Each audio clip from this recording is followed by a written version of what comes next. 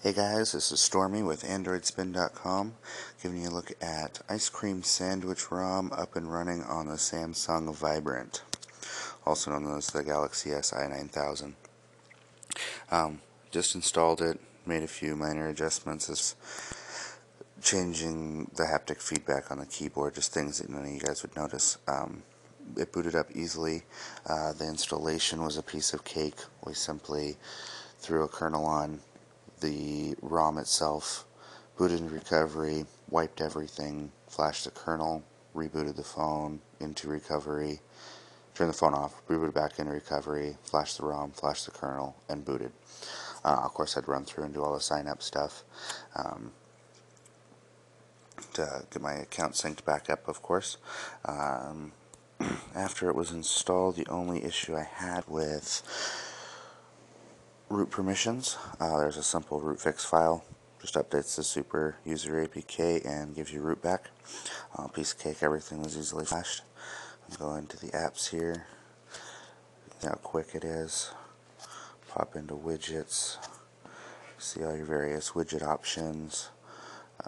We can go to, I'll add YouTube on here real quick. Takes a second for it to load up, but what you will see and what you will love is the flip effect works perfectly.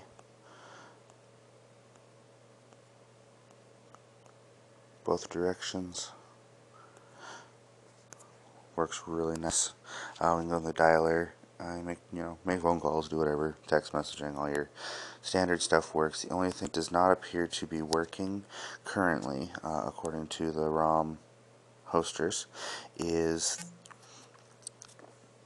the video camera. The regular camcorder, or the regular camera, works just fine. Take photos, of course, sitting in my dark living room right now. First time I've loaded the camera up, so that might take it a second.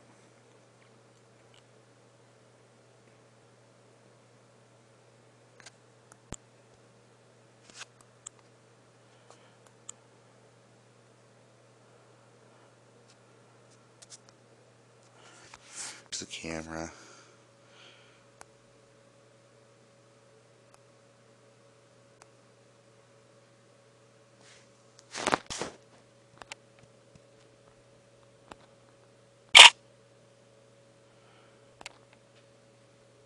Of course, it's not quite as amazingly responsive as in the video, of course, because this is still different software. Let's see if we go to video, what it does. Record.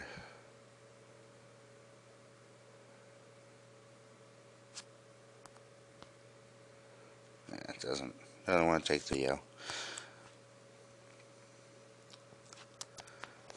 It'll allow you to add the soft keys at the bottom of the screen if you want, but I can confirm that the hardware keys are mapped correctly for menu, home, back, search button work also. I haven't run into in here. Wi-Fi settings.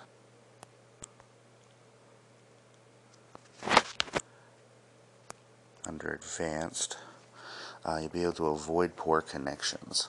I will report it, of course, to the developer, but I was standing right next to my router and it kept telling me I had a poor connection, and I kept disconnecting my Wi-Fi.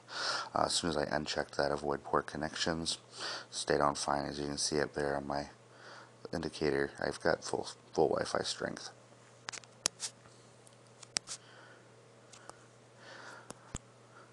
But all the settings seem to be working. Battery has been up for 35 minutes. Don't take the 86% as full discharging, as losing 14% in only 35 minutes. That is also due to flashing the ROM. I was at 95 when I flashed, rebooting, doing all that fun stuff.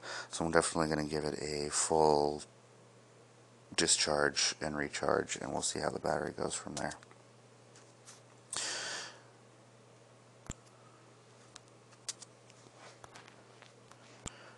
But so far, so good. And I don't know if it will still record. Lock screen.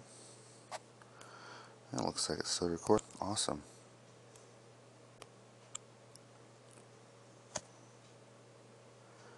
And you see it's got a few little slow hiccups here and there, but so far compared to every other ice cream sandwich ROM I've seen, everything functions on this that anyone could need.